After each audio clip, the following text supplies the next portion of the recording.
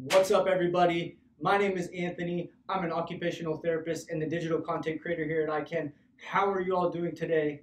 You can't answer me because you're on the other side of the computer. That's okay. Today we're going to talk to you about something a little bit different than what we've been doing. We're going to talk about self-care. It's a hot topic right now. All of our lives are in flux and really crazy, and stuff's getting changed day by day, it seems like. So self-care is very important for you and for us as clinicians. It's really important for us as clinicians because if we're trying to help out your kiddos the best that we can, we need to take care of ourselves and be our best self to take care of your kiddos. So first, what we're going to do here is we're going to see what some of the people who work here at ICAN are doing for self-care. Maybe some of those tips can help you out. I don't know. It could happen. But even before that, we got these really cool things here at ICAN called calm booths. And we're going to take a look at Nick, the lead BT here, getting into one of those after a long day.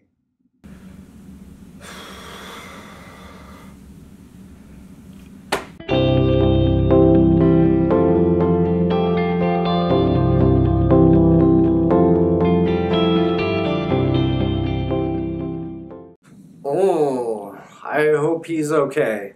We'll check back in on Nick later, but first, let's hear from some of the folks who work here at ICAN and some of the self-care things that they have been doing. Check it out. I eat chocolate banana pseudo ice cream for breakfast every morning. I've been listening to a lot of true crime podcasts. I've been learning how to embroider, and I walk my dog a lot.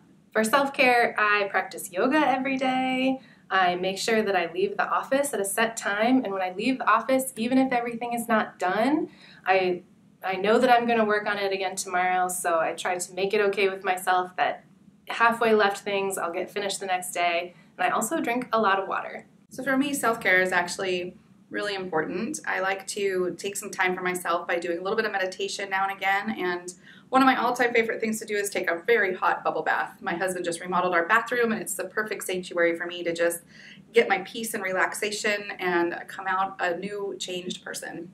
I try to eat a lot of vegetables. Try to drink at least 64 ounces of water or 2 of my big water bottles a day. Try to meditate when I can. Exercise a lot, but not too much, just a little bit every day. And get a lot of sleep. Very cool. Hopefully some of those strategies or ideas could help you out. If not, just know we're trying to take care of ourselves to be our best self to help take care of your loved ones. In the meantime, let's check in on Nick and see how he's doing.